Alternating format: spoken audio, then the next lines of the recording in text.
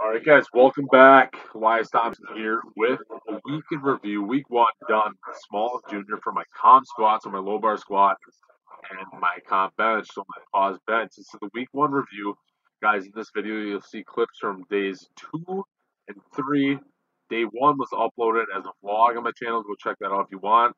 And then day four, I didn't have a chance to record. Been pretty busy.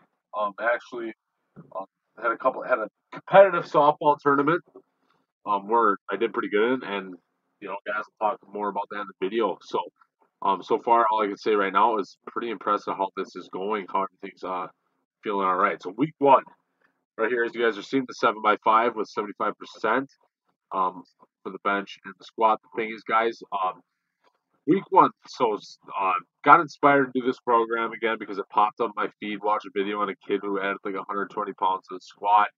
He wasn't doing SMOLOV junior. He was doing actual SMOLOV with the peaking cycle and everything. It was like 11 weeks long.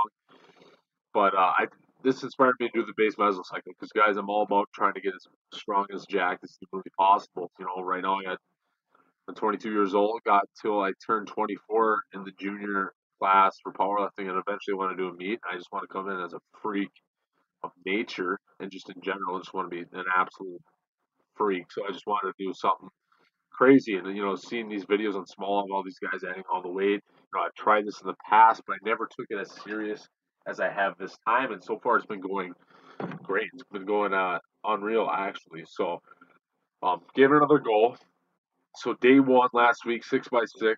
First time I've ever done volume on my low bar squat in like a year, and it was actually feeling great.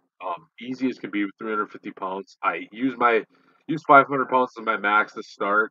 Not 525, what is my actual PR.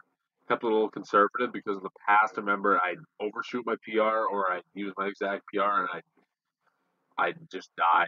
But this time around, I think I'm finally eating enough calories. So week one, the biggest problem, was soreness. It wasn't that I couldn't complete the workouts because the workouts and the loads, like right here as you're watching this 8x4 with 400 pounds for the squat, it was not hard at all. It was kind of crazy. I come to the gym and the volume, the lift itself was not hard. It wasn't like hard to complete. Even on the 10x3 after day four, when I was doing 425 for 10 sets of three after just doing 8 sets of four at 400 pounds, that even wasn't that bad to complete. The hardest part was being sore all the time. And just did week two's workout, day one, week two's workout yesterday, and I finally wasn't sore. I think my body finally adapted a little bit to the frequency and the volume. I was just absolutely torn up with being sore, upper body, lower body, all week last week. It was like every single day it was hard to walk, and I think I finally am adapting a little bit to that. We'll see as the week goes on, though, because obviously I added 20 pounds in my squat for week two, 10 pounds on my bench. But the thing is, guys, week one was a breeze, to be honest. A lot of volume. The lifts would get tiring. I mean, obviously, when you're doing 8 sets of four with 80%, they get tiring around the last 2 sets. Is like, where you maybe slow the bar speed would slow down a bit, and it'd get a little challenging. You have to really get your, the mindset to actually push the lift through. Other than that, though, it felt easy. And honestly, I almost felt like I was progressing workout to workout. Like I felt a little stronger and like kind of surprised. Like come to the gym super sore and you're just like I don't know how the weight's gonna feel. You unrack it, it's like damn, it's not that bad at all.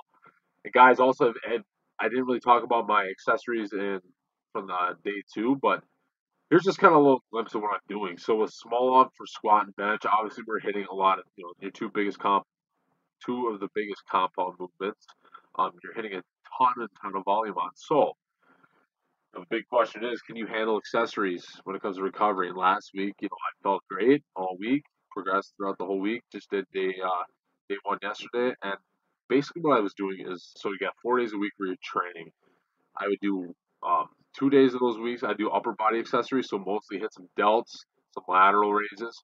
As you can see there, I did a little incline press because obviously we're doing a lot of flat benching, so that was almost more for the triceps. It was just like a couple sets of 12 with the 45, nothing crazy. Then right here we're doing a little tricep banded stuff. So hitting little triceps, little delts, and then for my other 2 days, I do lower body accessories. So on the squat, you're obviously destroying your quads.